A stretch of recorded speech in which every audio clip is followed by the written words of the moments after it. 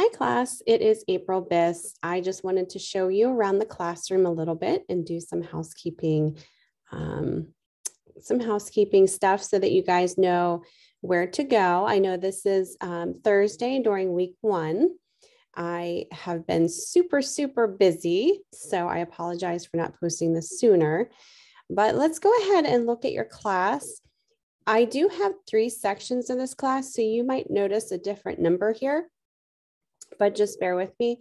This is section 2. So if you're in section 2, this is what you're seeing. All the other sections should be pretty similar. And what you would do is just go up to your learning path to get into your class. On the left panel here, if you're not familiar with Brightspace, you have all of your categories. So in the beginning, you have your syllabus. So go ahead and click on that. I went in and updated the syllabus because I noticed some incorrect information recently. So go ahead and read this again. I updated a lot of the dates too. So this is where you'd find the syllabus and my contact information. I will not be doing live lectures each week for this course or this class, but I will have open office hours where you can come in if you have questions. And that will be on Friday. So tomorrow from 1 p.m. to 2 p.m. And I'm in Pittsburgh, Pennsylvania, so I'm Eastern Standard Time. So just kind of double check to see where you are and make sure those times align if you need to come in and ask any questions. But anyway, your student objectives and all of the information in regards to the classroom, required technology, grade scale, grading policies, course attendance, all this really,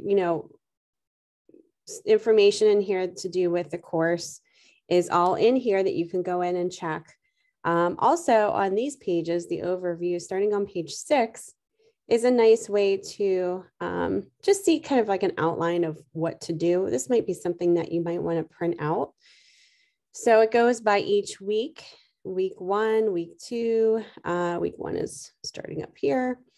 And it gives you kind of every single topic that we're going to be going over along with your assignments. And it's pretty lengthy because we have 11 weeks in this course. So don't get overwhelmed, just, go week by week. So that's where the syllabus is.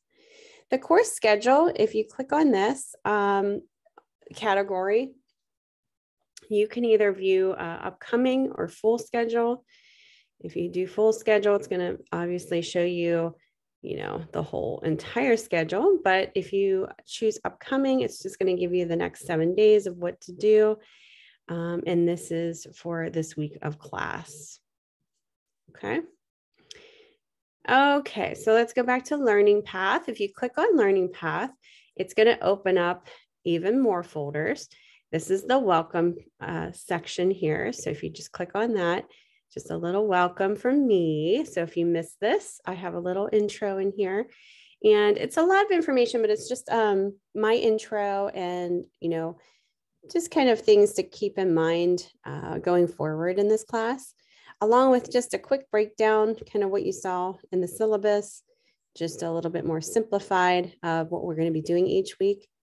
And then at the very bottom is my contact information, along with office hours and my personal Behance link. So you can actually click on that and you can go ahead and check out my work if you want. It's always nice to see what your instructors are doing. This is my Behance, so definitely go ahead and check that out. Okay, let's go back to your learning path here.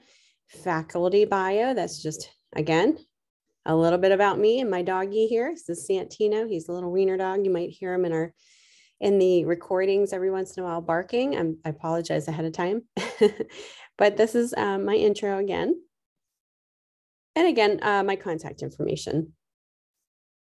Always in more than one spot. Here's my teaching philosophy. So if you're interested in reading a little bit about what you can expect of me and what I expect of you, you can definitely go ahead and check that out. And virtual office hours, again, listed here. And each week you should be provided a link as well. All right, course information and policies. Actually, let's go back to welcome. I think we're done there. Okay. Course information and policies. You have your reading and assignments here. So you're going to be reading the Fundamentals of Typography textbook, and it's going to be found in the module by the same name to complete all reading. So see syllabus for reading assignments.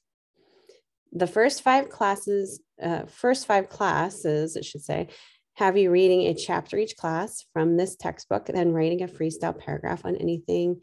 Oh, I got some typos in there. You believe you got out of that reading. Actually, we're not going to have discussions in this. So I really need to go in here and delete and edit this. I apologize ahead of time.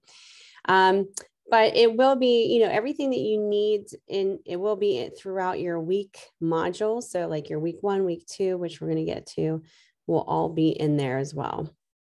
Late work policy, obviously that's a little blurb about that. 10% if you're over a week late. I always like to say I'm flexible. If you have something really, truly, seriously going on, and you're telling me about this ahead of time, I can try and work with you. So just kind of an FYI. All right, so this is resources. And if you click on Learner, this is your resources. You have Student Brightspace Guide. So if you need help with certain things in Brightspace, you can check that out. Brightspace student questions, facts and questions.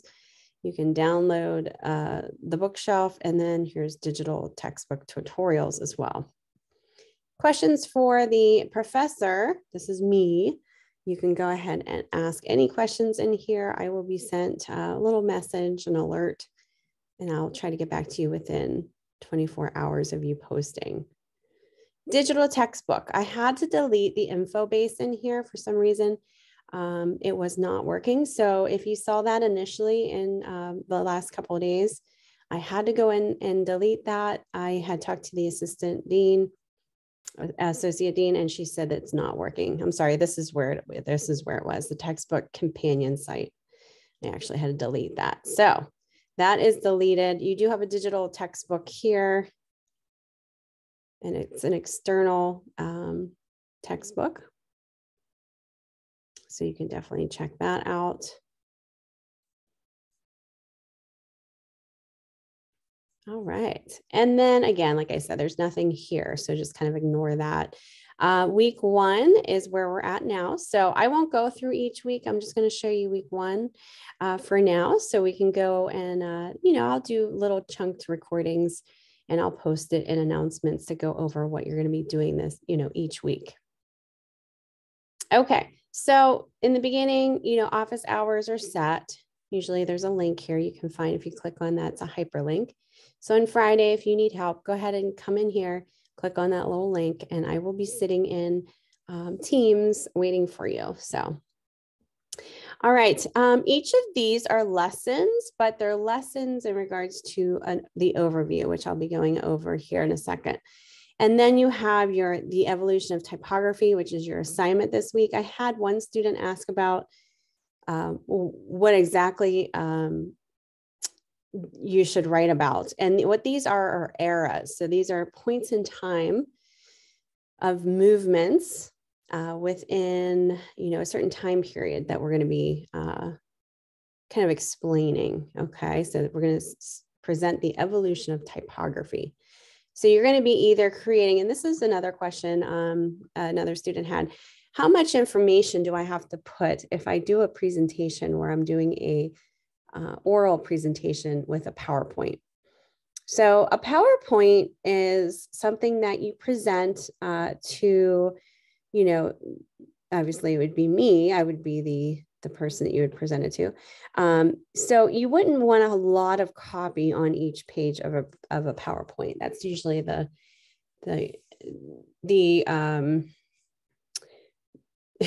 the biggest mistake most people make is by putting paragraphs and paragraphs of text on a PowerPoint slide.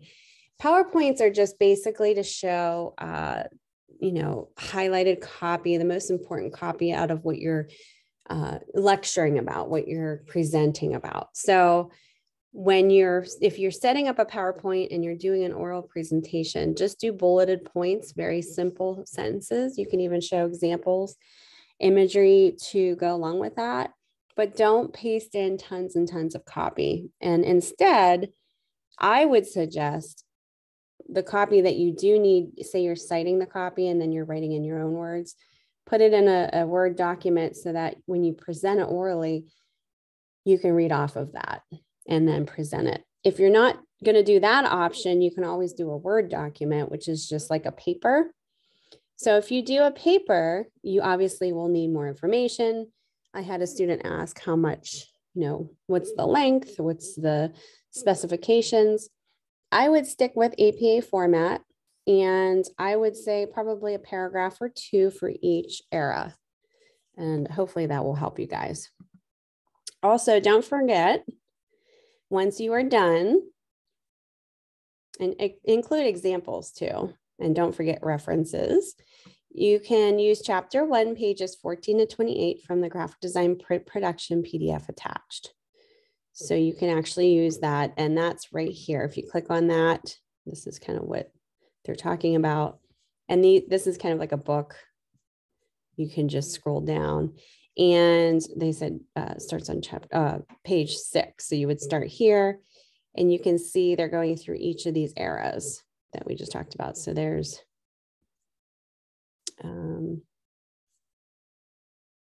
let's see here. I think it said page 6. Was it page 6? Hold on.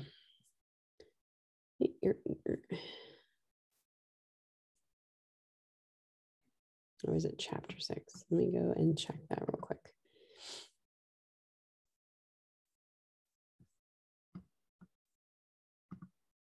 Okay, so it is pages, 14 to 28.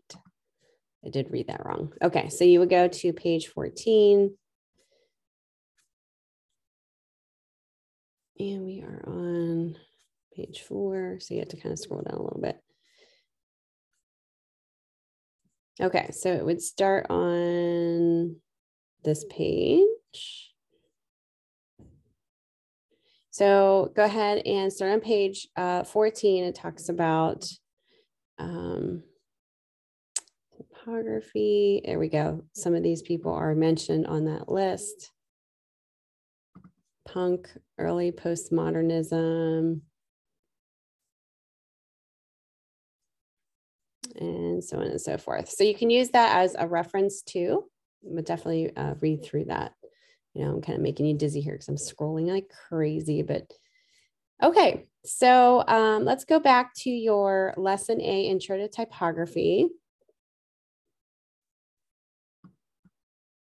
All right. So let's go over this just a little bit. Let's talk about type. This is going to be exciting. So typography, this is what this class is about. I love teaching typography. I've taught this for many years. And it really is one of the key important components of a design. If you can design something with great typography that works and it's effective, you really made it as a designer, because I think that sometimes as designers, we think about all the other design elements that are a little bit, maybe like imagery and color and all that, which is great, but typography sometimes takes a back seat. I know when I was going through my undergraduate studies, typography was, we learned it, but it wasn't something that we really focused on. And that was, kind of a bummer, but I didn't realize that until I got into the real world and started working as a designer, how important typography really is and how you can just use typography to really visually speak to somebody and verbally speak. And it really has a more persuasive component to it than maybe even just imagery does. And then when I went to get my master's degree at SCAD, that I went through typography courses there where it was very, very focused, very intense, and made me see it in a different perspective, and really made me dive into all the very details about typography, where it was just, I was really kind of experimenting with it a little bit more and more, aware of that when I was going forward with projects. So what is typography? Most of you guys know what typography is, but let's talk about this in actual terminology. So typography is the art of selecting and arranging letter forms in a design. Okay, so, it's very simply said, but there's so many different intricacies about typography, down to the typeface itself. A lot of the typefaces have different connotations that are come along with that specific typeface.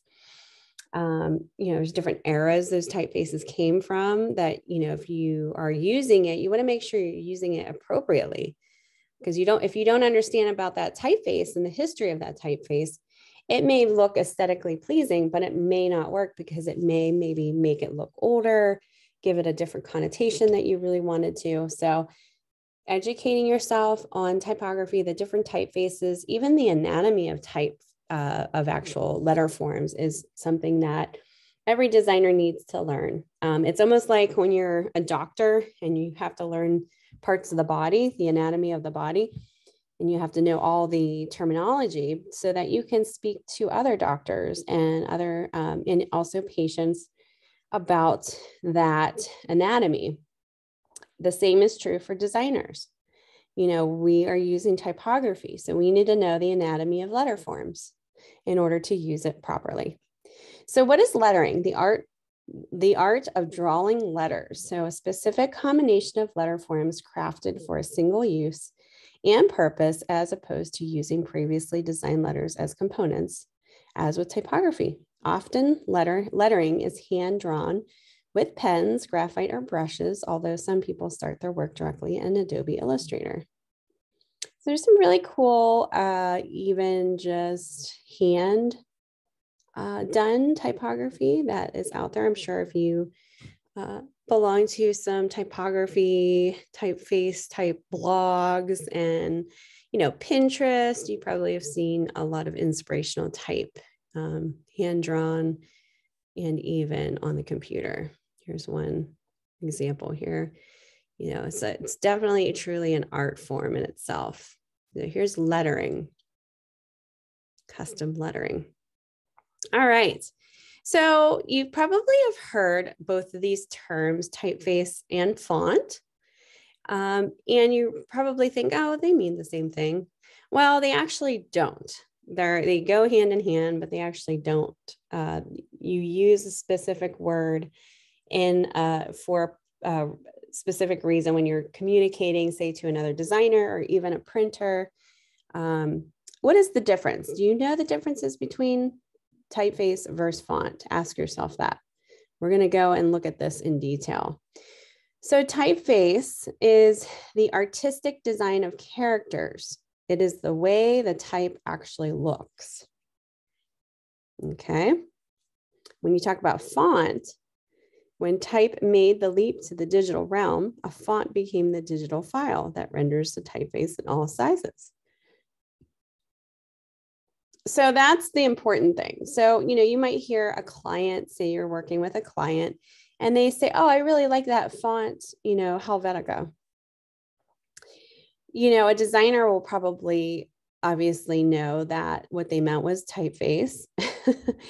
And a font is really kind of, it's a different way of communicating the font. So the font is like the typeface in a whole. So you might have a typeface that has font families too, like say Helvetica New has like bold and bold italic and has a whole font family. So in that case, you can say this font rather than typeface, if that makes sense. All right, so I know I kind of talked about the anatomy of a letter, and I actually posted that today, the anatomy of letter form. So hopefully you can look at that in announcements and see all the terminology that goes with that.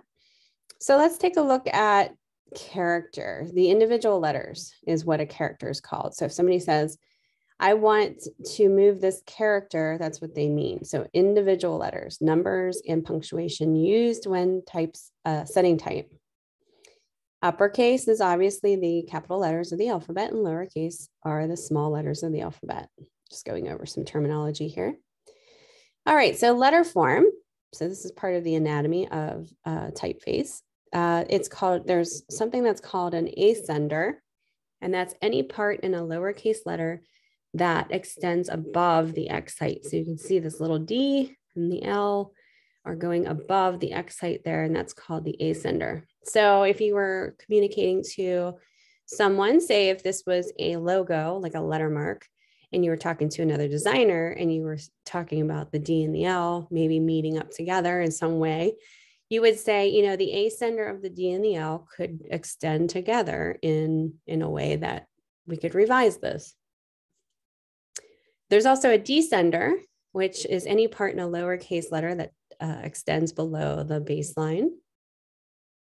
So that little G part under that baseline. The baseline is what that sits on. So this little baseline. You have the ascender here and the descender pointing out of each characteristic of, and every font's different, but that's kind of what that's described as. You also have another thing called counters, and that's areas of negative space. So that's white space formed by straight or rounded strokes. So closed counters are found in the letter lowercase a, b, d, e, g, o, p, q, capital A, B, D, O, P, Q, R, and open counters are in lowercase a, c, e, f, h, m, n, r, s, t, and u. So we have counters and closed counters.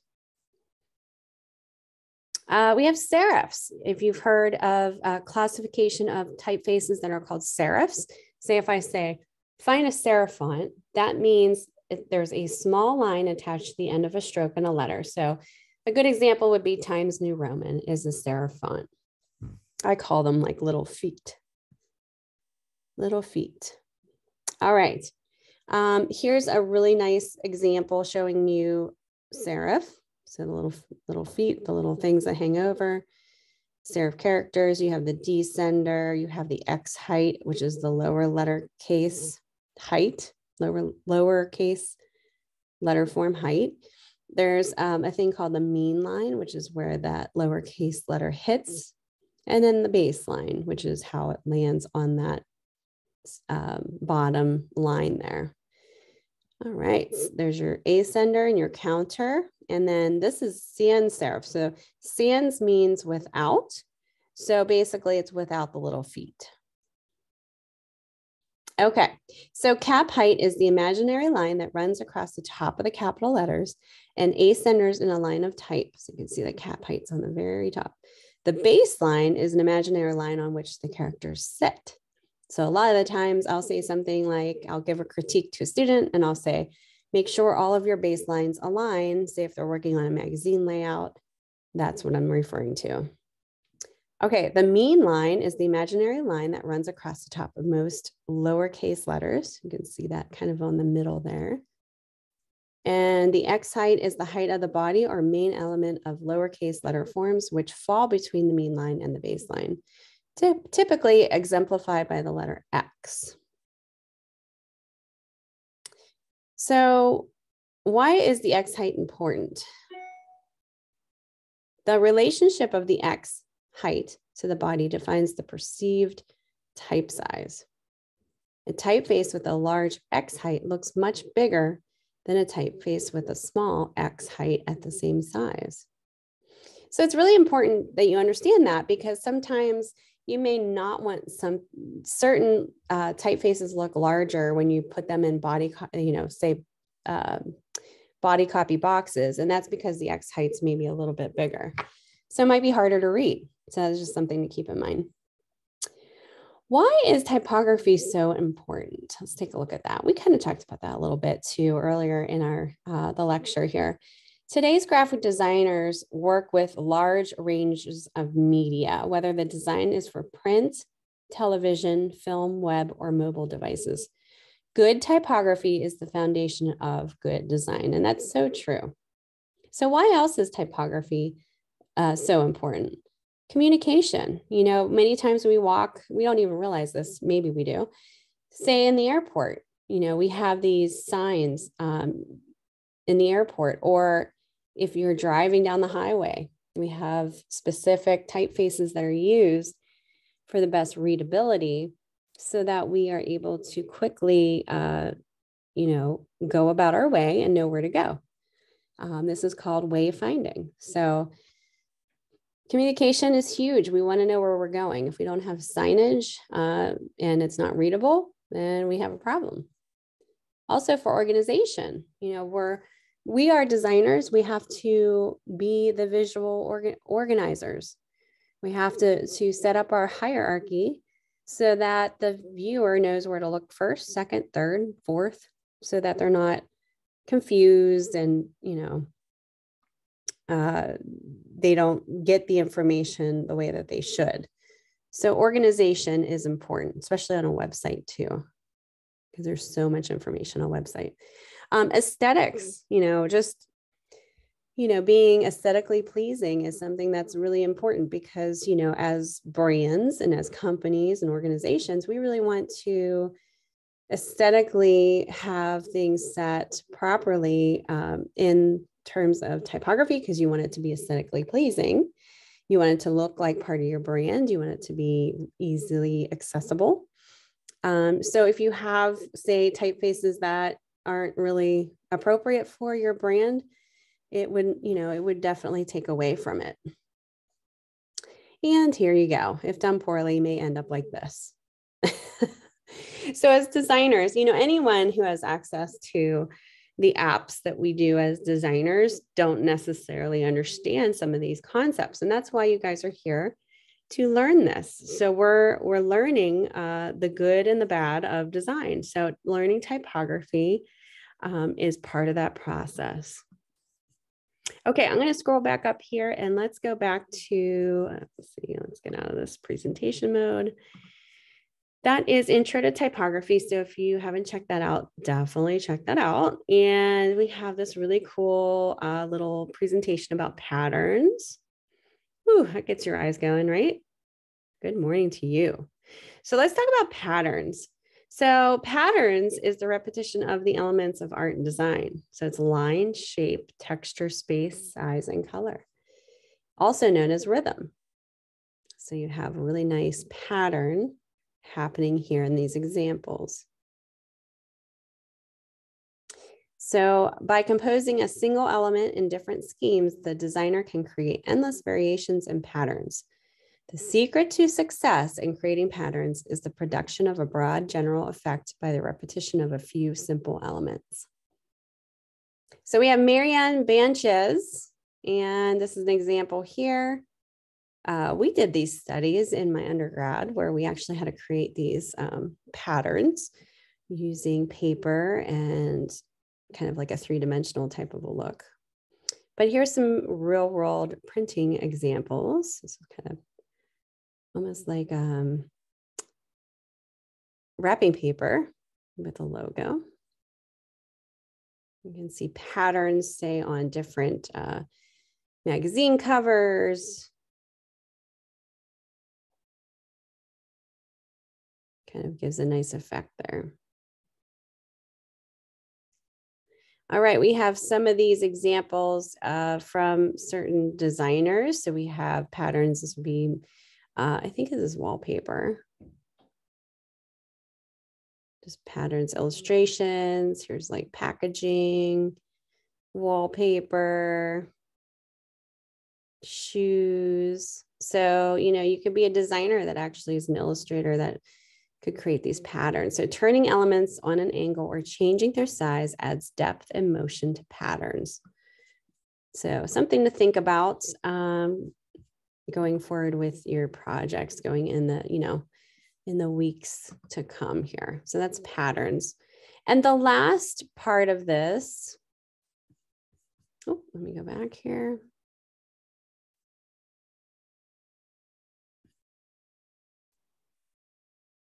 Is Illustrator Basics. So let's take a look at this.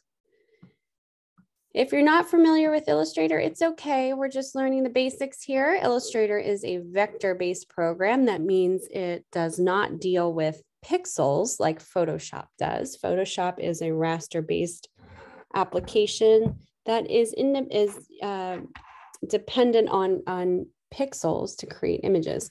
Adobe is the opposite. It's a vector-based program, so it uses like shapes and lines to create, it's mathematical. I can't give you it's a little bit too complicated for me to explain, but it's an app that no matter what you create in there, say a logo, if you blow it up to billboard size, it's still going to be very clear and crisp because it's not depending on pixels to create the design elements.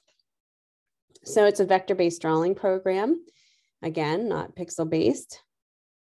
So it's resolution independent.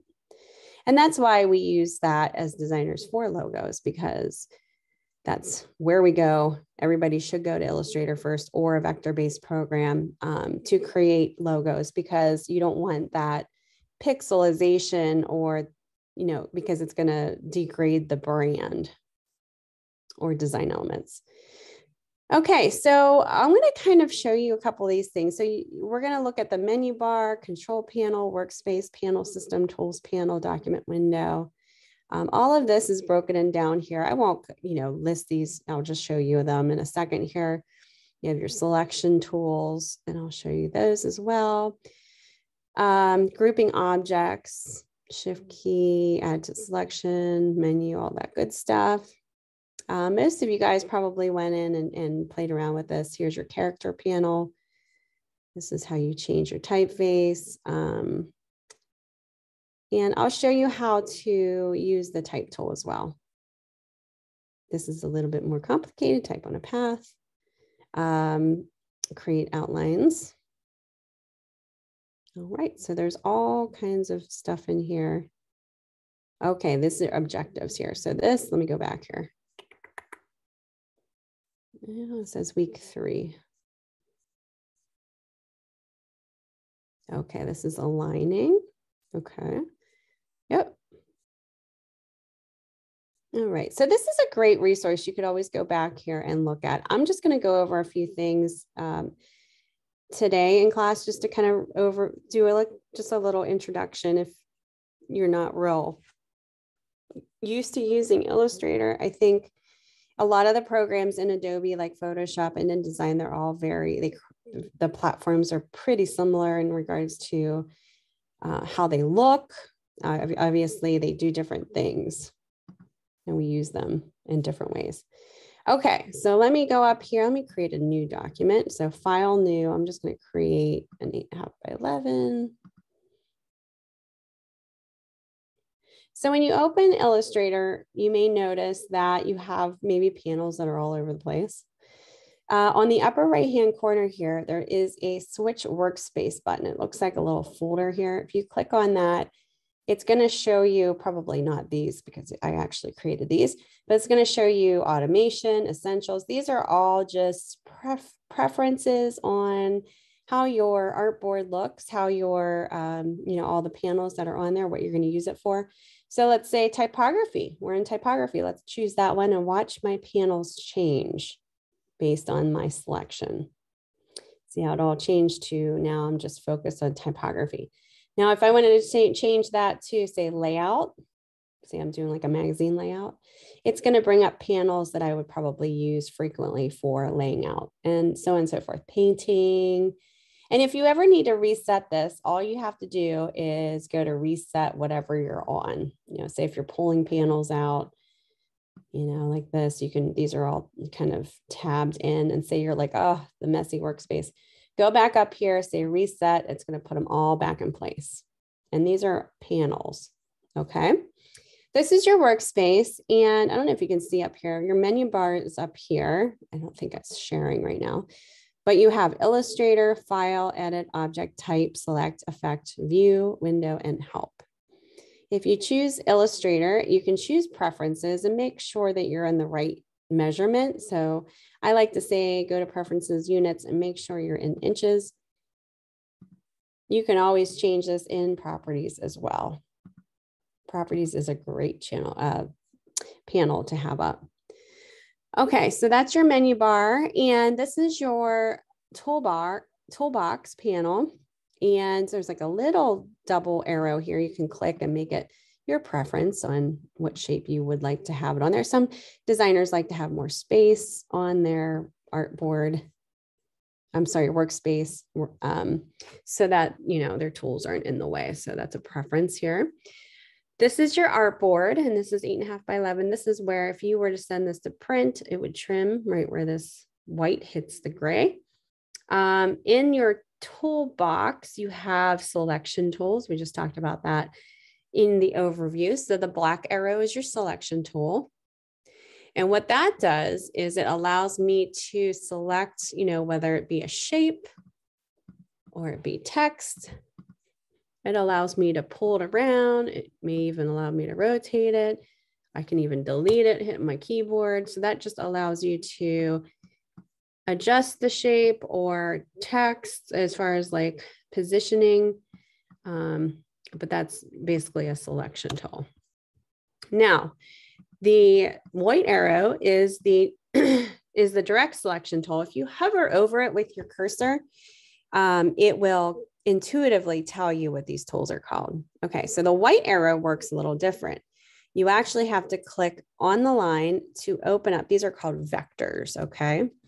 And the vectors are these little square points. You might have to, or they're anchors, sorry, but they're vector points. They're anchors. So if you zoom in, you'll see that these, if you click on the line, not the actual anchor, it's going to have these open. So what that means is you can take your direct selection tool and click right on that to select just that anchor and adjust it. Okay, so that adjusts the anchor points individually, but you have to make sure that you know, it's weird. It's like you have to click on the line first. You can't click on the anchor. Well, you can click on the anchor first too, but that's kind of like it's the easier way to learn how to do that. So that is the white arrow. In order to delete, you have to take the selection tool and delete. This is a selection tool too. Both of these are selection tools. The next thing is your pen tool. This takes a little while to get used to, but you can do kind of some cool stuff with the pen tool. And you just have to kind of know how to work with it. You have these bezier curves, which when you click and hold down that click and drag your cursor out, it creates these little handles where you can take your direct selection tool and you can actually, you know, shift these handlebars in a way so that you're finessing the line a little bit. And again, this takes a little bit of practice, but that's what these do. So that's a handle. You have more, if there's like a little arrow next to the button here, it just means if you hold that down, you'll see more tools available. Okay. So that is that's the pen tool. You have the shapes tool. So if you click and hold that click, you'll see the rectangle, ellipse, polygon, star tool. You can click on any of these and, you know, pull them out, play around with them. The line segment tool is just what it is. You can create lines as well.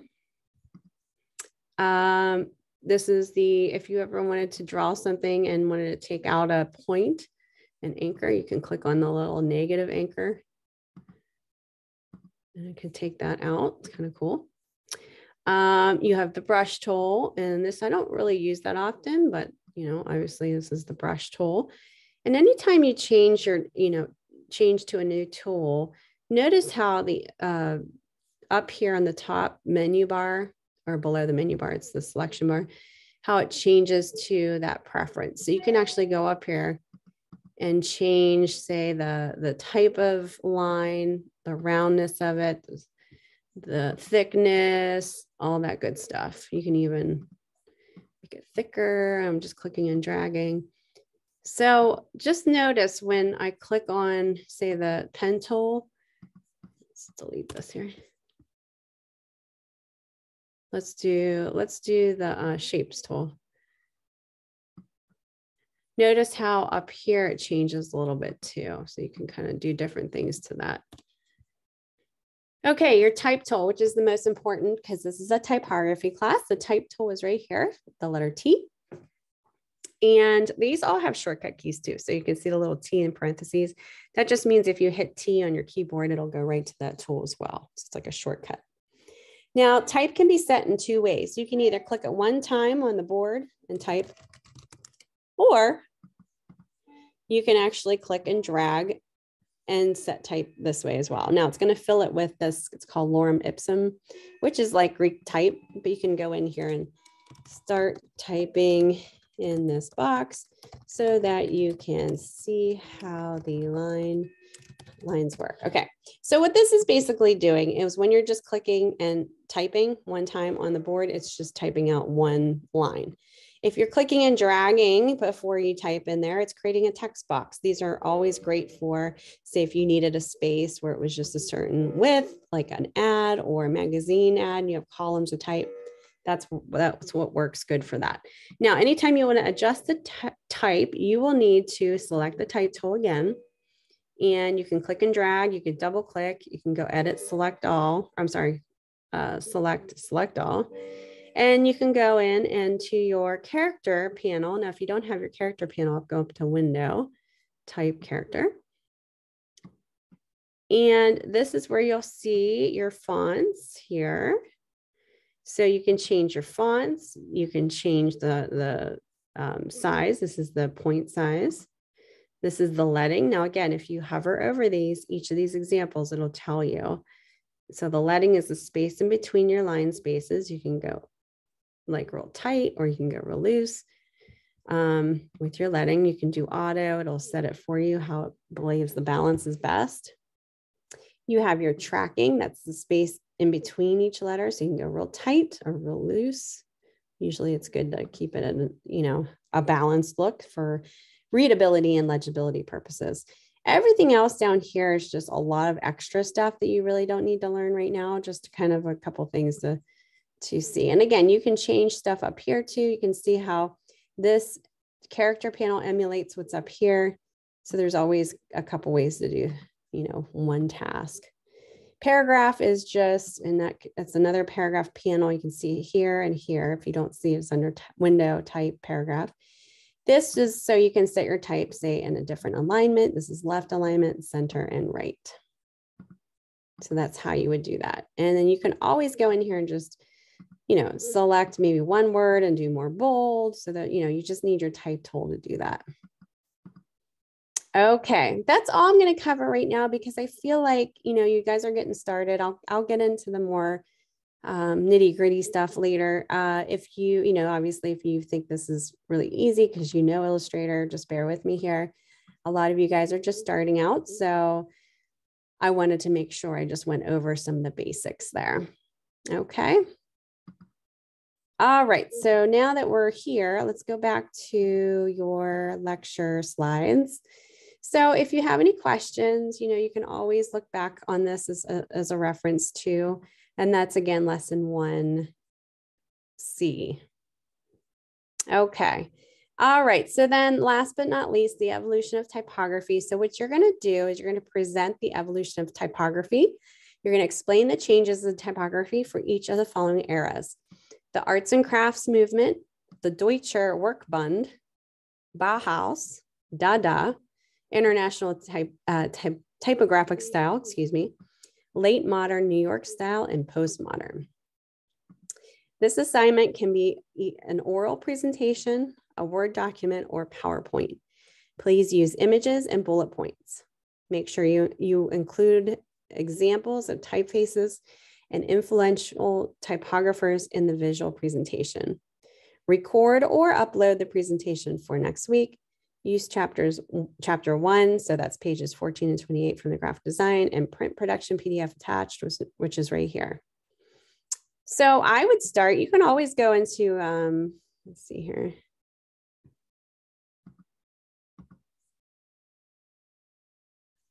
Let's see.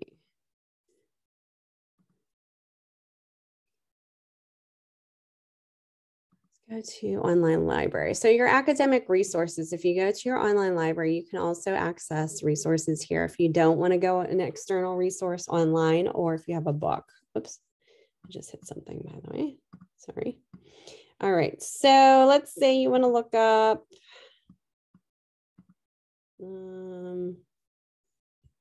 let's look up Dada. I don't know if I clicked on the right thing here. Hold on. Okay, so when I search for data, it comes up with some essays and some stuff in here, which are digitally provided. So you can go in here and check this out. You know, they have chapters. So there's a ton of information here on your online. There's full text. You can look at it too, that you look up here as far as the online resource. Okay. Or you can obviously use just your online resources on like a Google search. I just would not use Wikipedia as a resource, you know, just try to get something that's creditable. When you do, make sure you cite source it in the text itself, and also cite it at the end as a reference. Okay. All right, so that's pretty much it as far as your week 1. Hopefully you guys will, if you have any questions, I'll be in tomorrow at 1 o'clock for the office hours. So come on in if you have questions. It's pretty simple and to the point. It's just finding out this information. And hopefully this lecture really helped you kind of help clarify certain things. All right, I'm going to post this to announcements. Everybody have a great day.